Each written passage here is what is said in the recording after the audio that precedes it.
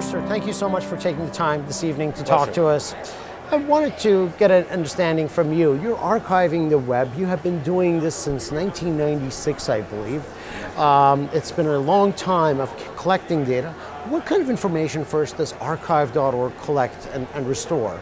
The idea is to try to make universal access to all knowledge. Can we take all the published works of humankind and make it perpetually available to anybody curious enough to want to have access? So we started with the web, and we try to collect every web page from every website every 2 months. It's a snapshot. Starting in 1996, in 2 months we do another snapshot, snapshot, snapshot, snapshot. It's starting to get big. We collect about 1 billion pages a week now, and make them available for free through the Wayback Machine on archive.org. Then we went on to collect television. Russian, Chinese, Japanese, Iraqi, Al Jazeera, BBC, CNN, ABC, Fox, 24 hours a day, DVD quality. And now we've made just the television news, American television news, available searchably on archive.org. So you can go and find clips of news, whether it's in C-SPAN or on news, and be able to get 30-second to 1-minute clips. And if you want the whole program, you borrow a DVD, then you can go and use that for whatever you can legally use, or you can go back and license it for a documentary of the like. Then we do also movies and music, and then we started digitizing books. We digitize about 1,000 books a day. We have 30 scanning centers in 8 countries. We work with about 300 or 400 libraries at this point, where we're bringing not only the public domain, but also more modern books available to the print disabled, blind and dyslexic, as well as lending these more modern books, one person at a time. Even though it's digital, you say, well, you can give it to lots of people at one time, but that isn't sort of the balance that libraries have struck over the years. And so we're bringing these materials closer to people. That's what the Internet Archive does. Now, Brewster, if knowledge is the universal truth, and there's the Internet was meant to be the environment that you could share that content and knowledge with everyone. That was the foundation of it. Someone like Aaron Swartz, who had the privilege and the opportunity to go to a place like MIT, that's very much a country club of high-end universities. How is his vision of downloading those JSTOR docs in line with what archive.org does in terms of taking information that is publicly produced and making that available? Are they very much in line, and if so, how? Oh, Aaron Swartz is one of us, and we are one of him. That he's part of the community that was towards bringing public access to the public domain. And he steadfastly went and did that, whether it's court documents that are now up on the Internet Archive, Google public domain books. He basically orchestrated the mass downloading of those and putting those into the Internet Archive so people could go and download those in bulk. The Open Library Project, he was the architect here as an employee. So Aaron's work has been carried on, and he was instrumental in bringing these things about. The areas of how do you bring more public access is key, and he used computers to do research, so you could find patterns in sets of documents. And he did this with law journal articles to go and detect how the influence of funding influenced publishing in academic journals. And it's the sort of thing you can only do by using computers, by going and reading these materials. So when Aaron was going and downloading documents from JSTOR, JSTOR is just a digital library subscription service that is a non-profit. He's doing something that we actively encourage people to do every day. We have APIs to have people go and download masses of quantities of materials from the Internet Archive so they could do new research. Yet he was doing this on a non-profit, and they went ballistic. And they basically tried very hard to get him to stop, and caused MIT to get him arrested. And then he was badgered so much, when threatened with decades in jail time. For what? For just being a good researcher, a modern age researcher that uses computers? Something really wrong. You know, we saw go wrong with JSTOR's response was wrong. MIT's response was wrong. The prosecutor's office of the United States government was wrong. And it ended in a tragedy. And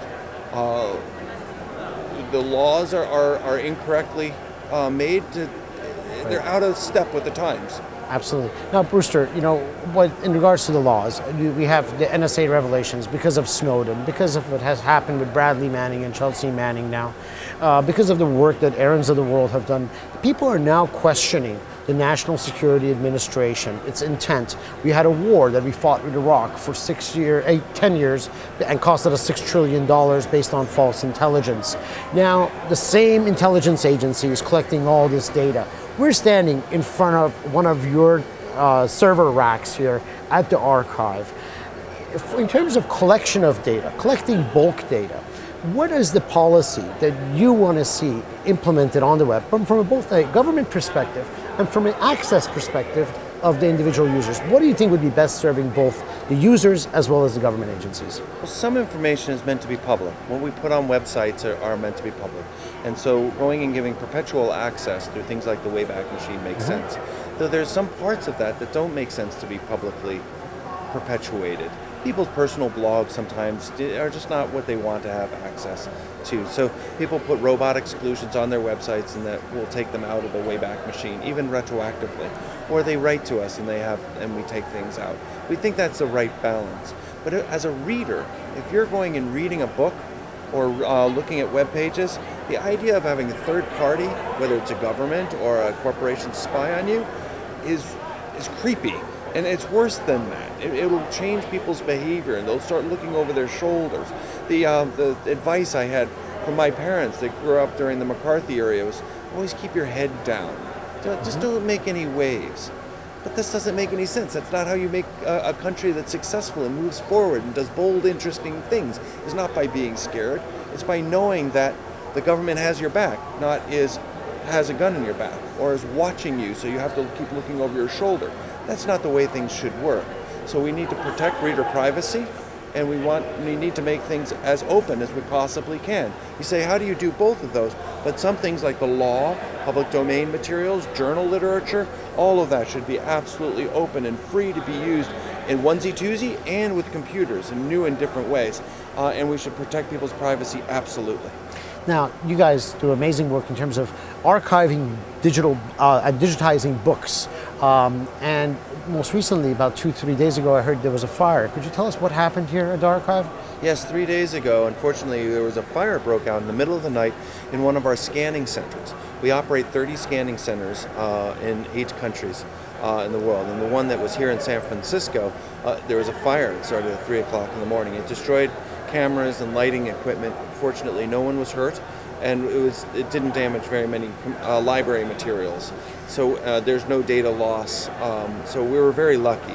And it's sort of a wake-up call that, yes, we do need to make copies to be able to preserve. In the course of history, libraries have been burned down and razed to the ground. I noticed we were standing in front of all these servers. How's the data that you're keeping in this facility at the archive.org being replicated and made redundant elsewhere for security and redundancy's sake?